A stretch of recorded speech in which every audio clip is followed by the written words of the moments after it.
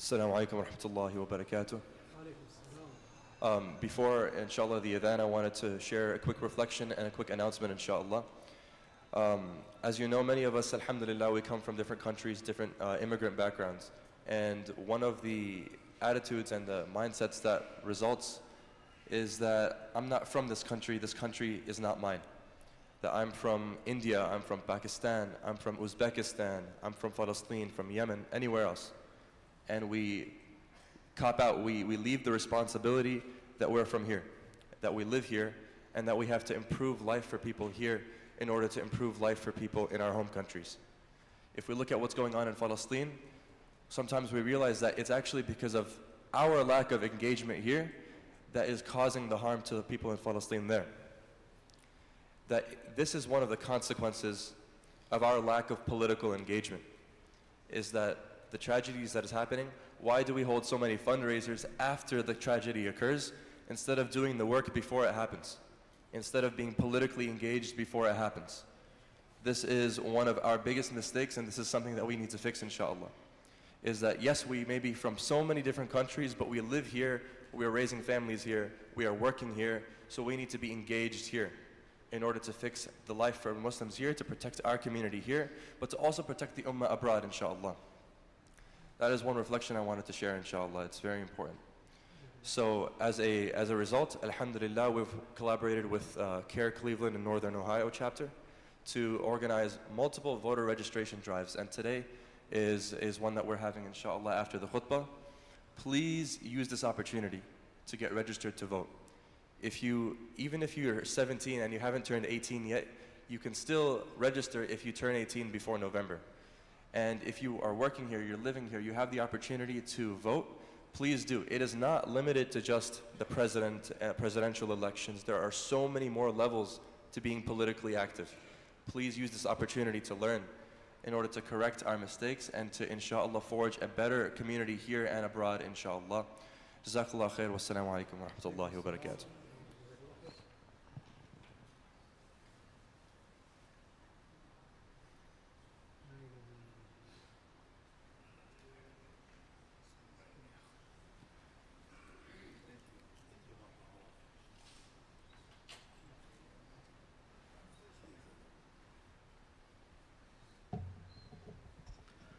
السلام عليكم ورحمة الله تعالى وبركاته.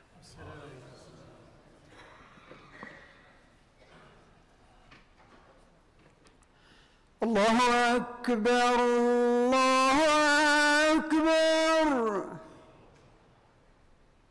الله أكبر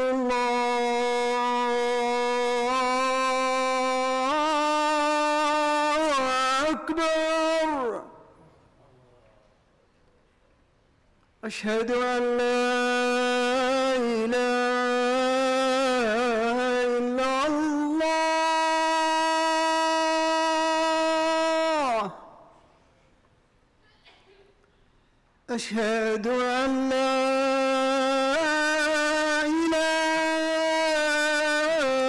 إله إلا الله أشهد أن محمدًا رسول الله أشهد أن محمدًا رسول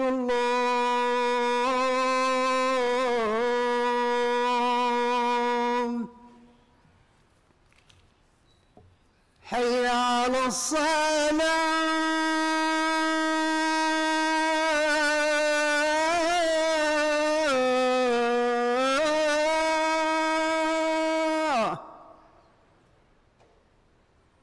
حي على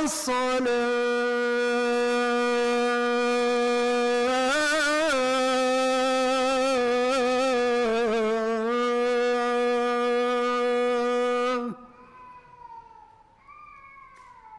حي على الفلاح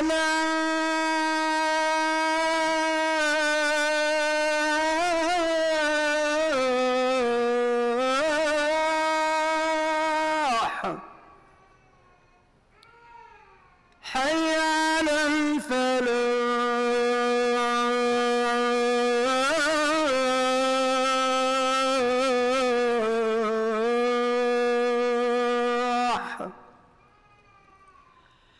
الله أكبر الله أكبر لا إله إلا الله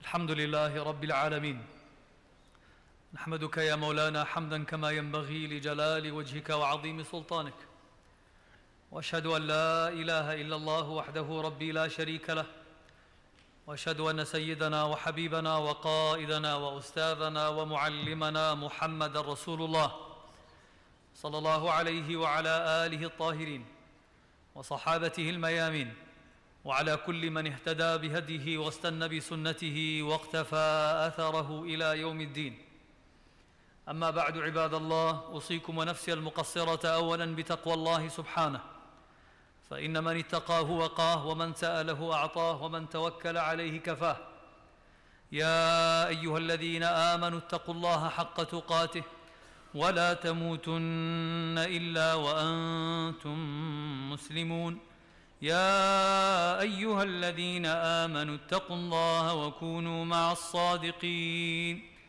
يا أيها الذين آمنوا اتقوا الله ولتنظر نفس ما قدمت لغد واتقوا الله إن الله خبير بما تعملون ولا تكونوا كالذين نسوا الله فأنساهم أنفسهم أولئك هم الفاسقون لا يستوي أصحاب النار وأصحاب الجنة أصحاب الجنة هم الفائزون جعلني الله وإياكم من عباده المتقين الفائزين الذاكرين آمين اللهم آمين. O you who believe, do not let death approach you except in the state of taqwa, the state of piety and righteousness. We ask Allah subhanahu wa ta'ala to make us among those whom live and die upon Islam, Iman and taqwa. Ameen Allahumma ameen. My dear brothers and sisters, The Prophet ﷺ beautifully mentions, Al-mu'minu al-qawi khayrun wa ahabbu ila Allahi min al-mu'min al-da'if. That a strong believer is greater in the sight of Allah than a weak believer. A strong believer, not only physical strength, spiritual strength, mental strength, within one's profession, within the workforce, mastering whatever you are doing, being unique in our efforts, engaging with ihsan is considered to be strength. That a stronger believer that is more effective, more engaging, more giving, is greater in the sight of Allah than a weaker believer. Sallallahu alayhi wa alihi wa sallam. The Prophet sallallahu alayhi wa sallam, in many different ahadith, speaks about what allows a believer to be a strong believer. But it stems from within. It begins internally. And then it is demonstrated through one's actions. He beautifully mentions sallallahu alayhi wa sallam by saying, "Man sarrahu an yakuna aqwa an-nas." Whomsoever desires to be the strongest of people, that he or she are able to live their day-to-day lives with so much strength. They are capable of engaging. They are motivated to overcome the obstacles. Individuals that have clear goals, very clear goals, and seek those goals and work towards them day after day, regardless of the challenges. Man sarrahu an yakuna aqwa an-nas. This individual that wants to be the greatest and the strongest of people is trying to break down walls. Every morning people may wake up and find obstacles in achieving what they're trying to achieve. And if someone wakes up just living with ease, not realizing that there are challenges in one's school, one's work, one's business, in one's marriage, one's family, then he or she are living a dream. There are constant challenges that a person is experiencing day to day. He says, whomsoever wants to be the strongest of people, فَلْيَتَوَكَّلْ عَلَى اللَّهِ. He or she must have reliance on Allah. As if he is saying, sallallahu alayhi wa sallam, it is almost impossible to conquer and to overcome all of these challenges if this heart has not submitted to Allah. Us as Muslims, we gain strength through our sujood. When we make sujood, this is a state of humility. You are humbling yourself for the sake of Allah. When you bow down to Allah, you are demonstrating istislam, taslim. One's putting themselves down for Allah. The Prophet ﷺ كان إذا حزبه أمر لجأ إلى الصلاة. When the Prophet ﷺ would experience a difficulty, he would immediately find himself in salah. This is where a believer begins his strength. It's not external. It's not one's spouse. It's not one's career. It's not one's job. All of those are external affairs. But if internally a person is weak, then everything else will fall apart. Why as Muslims we pray 5 times a day? It's not about praying in the morning and just praying all 5 all at once and alhamdulillah fulfilled these obligations.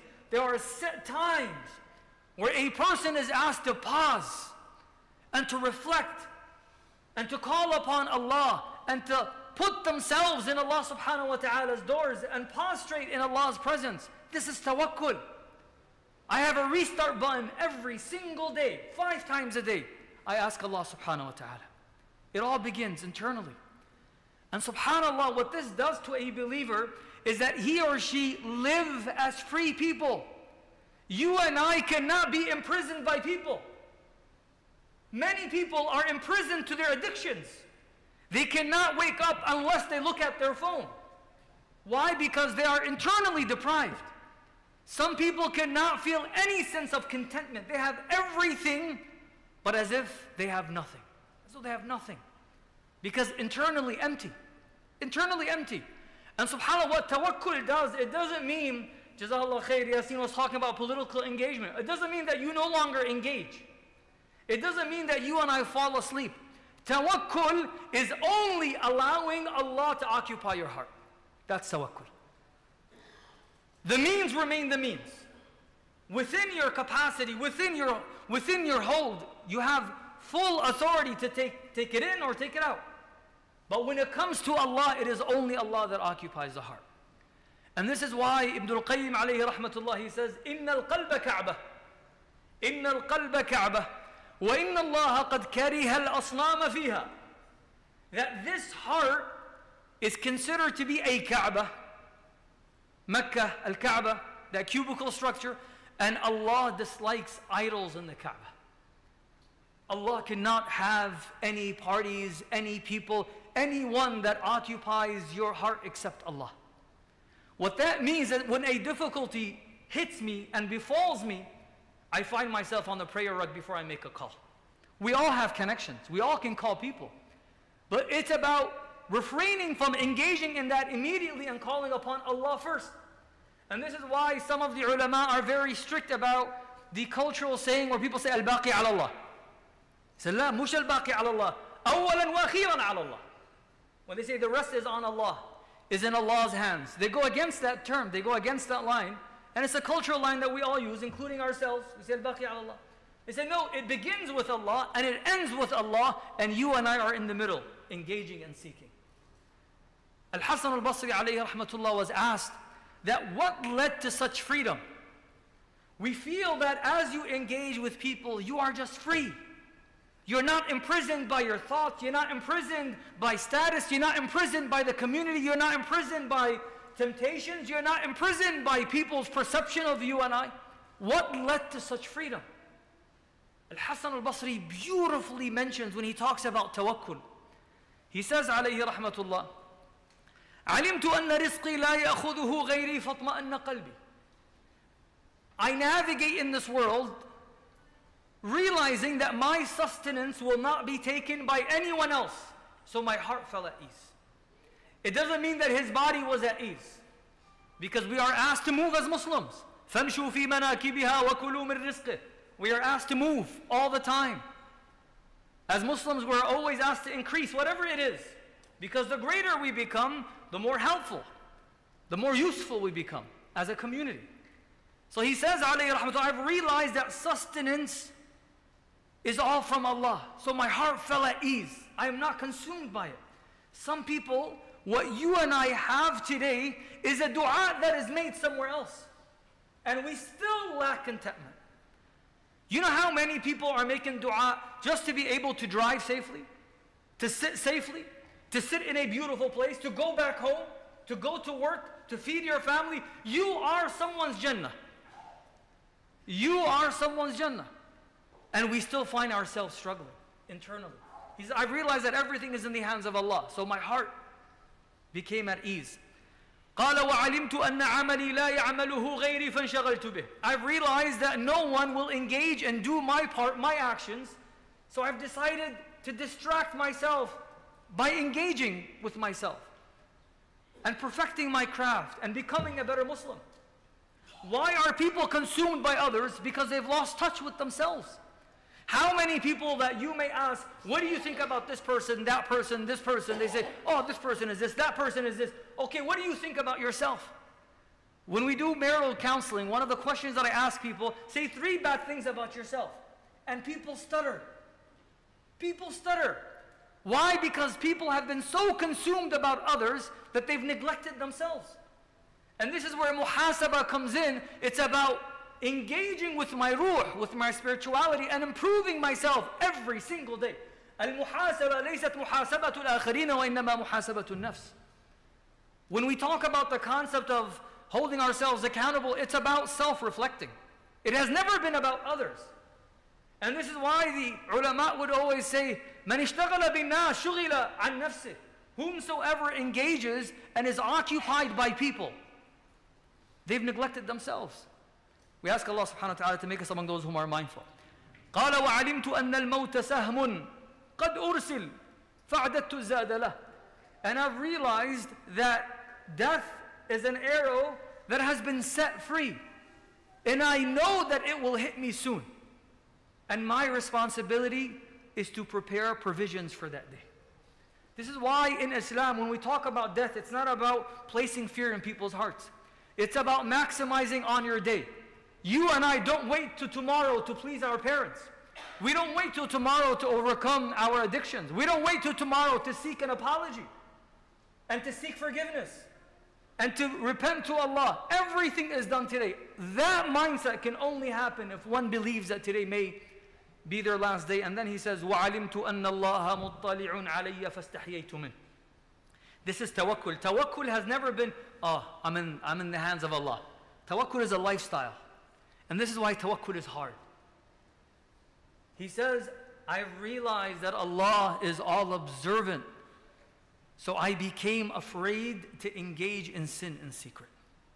How can someone claim to have tawakkul, and the moment they find themselves alone with Allah, they begin to engage in wrong? This is why sinning in secret is far more destructive. Because a person is completely negligent of Allah's observance. When the Prophet ﷺ spoke about a person that stands with bankruptcy, with nothing on the day of Qiyamah, قَالَ هُمْ قَوْمٌ إِذَا خَلَوْا بِمَحَارِمِ اللَّهِ انْتَهَكُوهَا.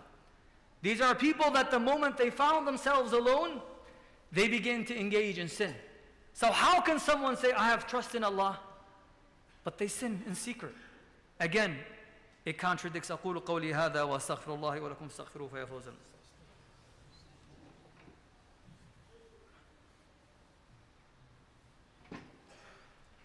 الحمد لله وكفى والصلاة والسلام على النبي المصطفى محمد صلى الله عليه وعلى آله الطاهرين وبعد.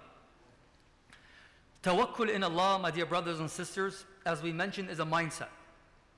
It's how you and I process our thoughts. How do we engage with Allah? And this is why tawakkul is so important. It's not about when I have a flat tire, I say Bismillah tawakkaltu ala Allah. Or when I'm driving, Bismillah tawakkaltu. It's a lifestyle that allows this to be connected to Allah. And those who master this ibadah enter Jannah with no reckoning. Can you imagine? They enter Jannah with no hisab. Why? Because the heart was always attached. And Allah constantly reminded Rasulullah in the Quran, وَمَنْ يَتَوَكَّلْ عَلَى اللَّهِ فَهُوَ حَسْبُهُ. Whomsoever has reliance on Allah, what's your gift? You may think, okay, you get 10 hasanat. You get 20. You enter Jannah. You gain forgiveness. What is it? Allah is your gift. Allah is the gift. Is there any better gift that a person wants in their life than knowing that Allah is the gift? فَهُوَ حَسْبُهُ. Allah is the gift and Allah is sufficient. And Allah reminds the Prophet, أَلَيْسَ اللَّهُ بِكَافٍ عَبْدًا. Isn't Allah sufficient?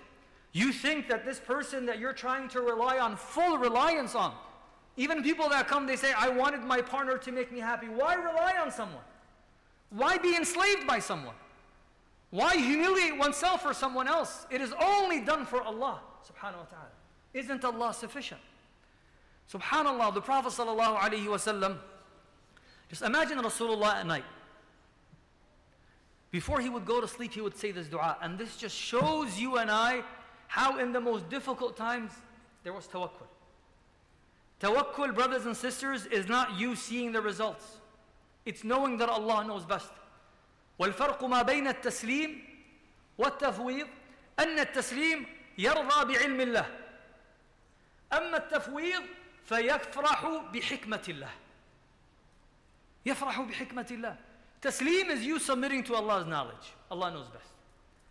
Tafweed is I am completely submissive and excited to Allah's wisdom. Whatever Allah wills, I'm okay. Allah knows best. That's tafweed. Even with what's happening in Gaza, we may not understand. If you try to convince anyone here that no, it's hard to process everything that is happening, the bloodshed, the destructiveness of what's happening. But we have trust in Allah. We have trust in Allah that Allah knows best. أَنَحْنُ أَرْحَمْ أَمِ اللَّهِ. Are we more merciful, O Allah? Does Allah work within our timelines? When people say, I made dua to pass a test and I failed. Is Allah just there as a tool to answer a dua and to be there for you at that one time, and we neglect a life cycle of Allah subhanahu wa ta'ala answering our du'as? And even the giving that we received through no du'as. Imagine if right now, just think for a moment, when we're talking about Allah has given us more than what we deserve, Imagine right now you sitting down, that Allah will take away from you today what you did not ask Him for yesterday or thanked Him for yesterday. Imagine if Allah took today what you did not thank Him for yesterday, what would be left? Did you thank Allah for your sight today? Did you thank Allah for your heart today? Your body today? Your legs today? And everything was identified? No. But we just say Alhamdulillah. But that's tawakkul Allah continues to give us. He would say before he goes to sleep, sallallahu alayhi wa sallam. And this is a dua. Someone that does this won't immediately engage in haram and look to their phones, because the heart is connected.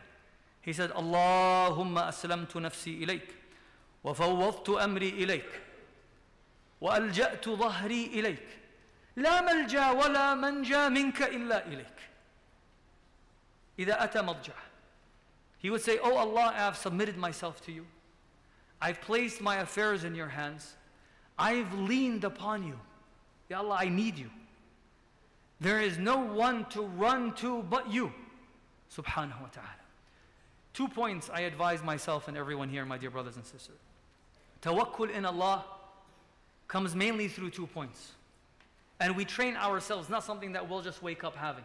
Number 1, you and I cannot rely on someone we don't know. We just can't.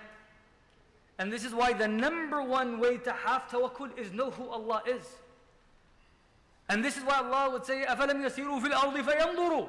Go around the land and see Allah subhanahu wa ta'ala's power. When you and I know Allah's names and attributes, when doors are closed, we say, Ya Fattah.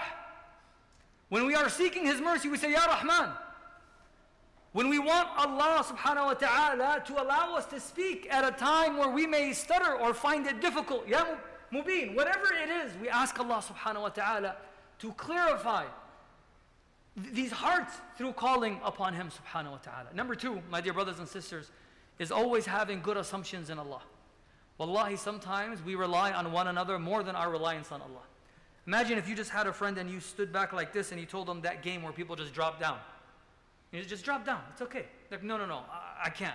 Like, no, it's okay. Sometimes we take that personal. Like, Wallah, I got you. It's not a problem. We take that personal, and it's just a drop. Imagine people that don't trust Allah subhanahu wa ta'ala.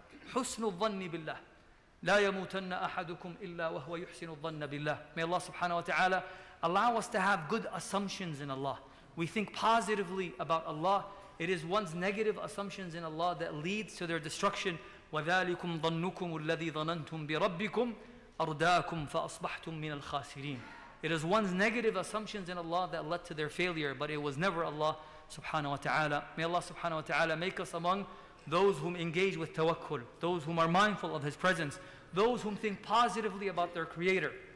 We ask Allah subhanahu wa ta'ala to bring ease to this journey, to allow our hearts to not be in humility or show submission only to Him subhanahu wa ta'ala. We ask Allah subhanahu wa ta'ala to make us among those whom stand in the presence of Allah on the day of Qiyamah in the groups of the mutawakkilun. Ameen Allahumma ameen, ameen Allahumma ameen. Ala wa sallu wa sallimu ala man ba'athahu Allah rahmatan lil alamin. حيث أمرتم بالصلاة والسلام عليه فقال عز من قائل إن الله وملائكته يصلون على النبي الذين آمنوا صلوا عليه وسلموا تسليما. اللهم فصل وسلم وزد وبارك عليه وعلى آله الأطهار وصحابته الأخيار وعلى كل من اهتدى بهديه واستنى بسنته واقتفى أثره إلى يوم الدين. اللهم انصر الإسلام وأعز المسلمين. اللهم انصر عبادك المستضعفين في كل مكان يا رب العالمين. اللهم كن مع إخواننا في غزة وفي فلسطين. اللهم انصرهم على القوم الظالمين الغاصبين المعتدين فإنهم لا يعجزونك يا قوي ويا متين. اللهم اغفر المؤمنين والمؤمنات والمسلمين والمسلمات الأحياء منهم والأموات برحمتك يا أرحم الراحمين. وقوموا إلى صلاتكم يرحمكم الله وأقيموا الصلاة.